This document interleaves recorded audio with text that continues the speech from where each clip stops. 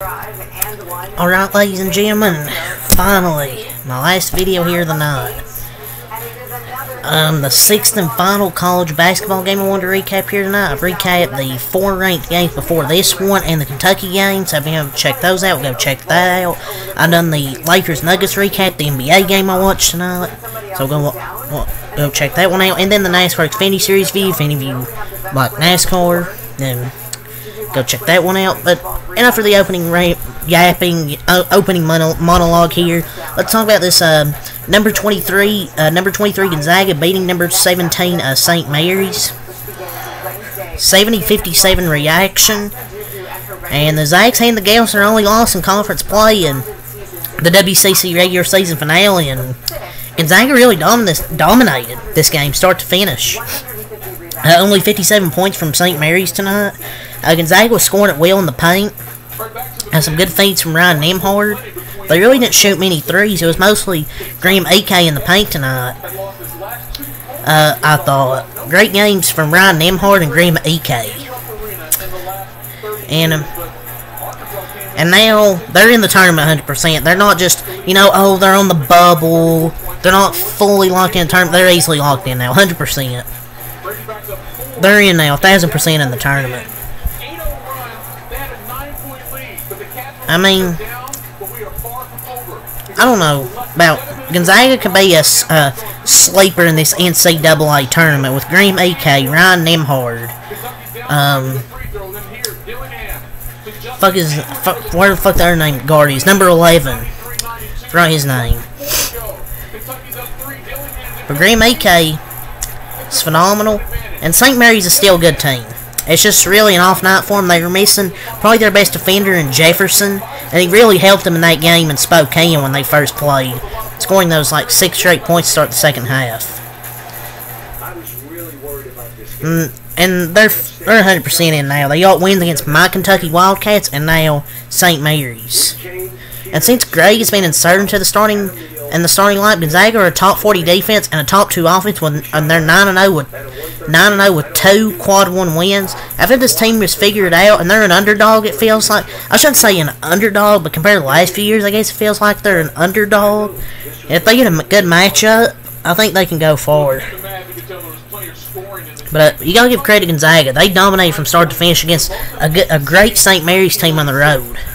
And St. Mary's defense has played really good all year, and it just didn't show up tonight.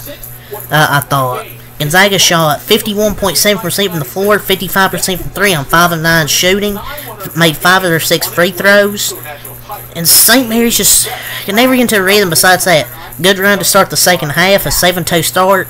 Gonzaga got to call a timeout, but then back-to-back turnovers lead to some more fast break points. That's really what hurt St. Mary's, was Gonzaga forcing turnovers, 11 turnovers, and they were able to turn that to like 15 fast break points. That was a big advantage. St. Mary's shot 37% from the floor, 44% from 3. They did have a rebound of 41-29, 20 offensive rebounds. That's where they were crashing the offensive glass. It's just they didn't shoot well tonight.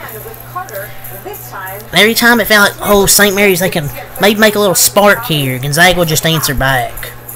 And they were getting whatever they wanted in the paint, it felt like, with Graham EK. And Ben Gray making some big threes. And their guard I was talking about, Nolan Hickman, wasn't really being flashy tonight, had 7 assists. The guards really passed well tonight. Nembhard 10 assists, and Hickman 7 assists. Dusty Schromer out there had 3 points, and he was really out there for defense. He played good defensively. Anton Watson 2 points, 2 rebounds. Really didn't do much tonight. It was mostly the Graham AK and Ryan Nembhard show. Nembhard 20 points, 10 assists, and with 20 points and 10 assists for the first time in his college career.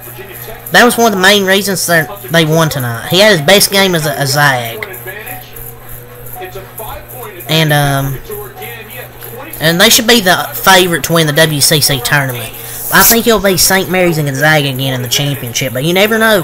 There's some good teams in the WCC. But I think these are the 2 best teams. AK 24 points, 10 rebounds. I mean, Graham AK's played really well.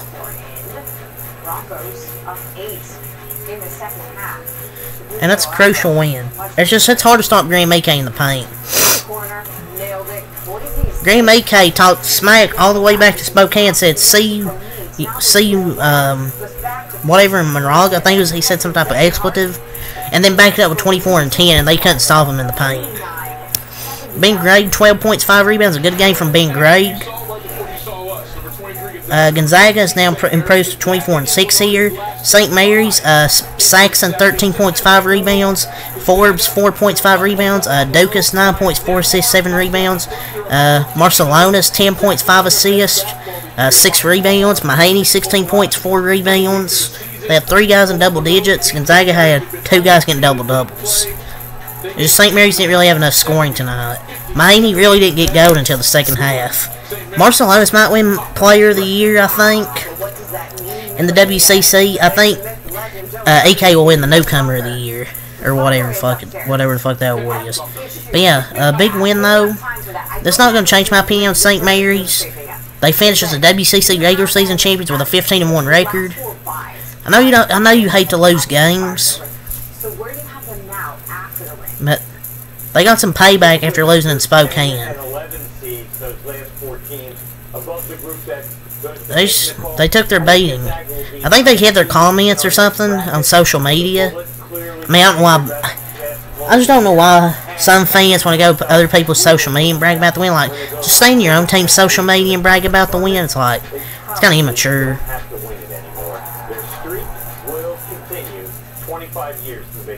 But honestly, that's all to say for this game. 70-57 Gonzaga win. So until next time, act like peace. Enjoy the rest of your night.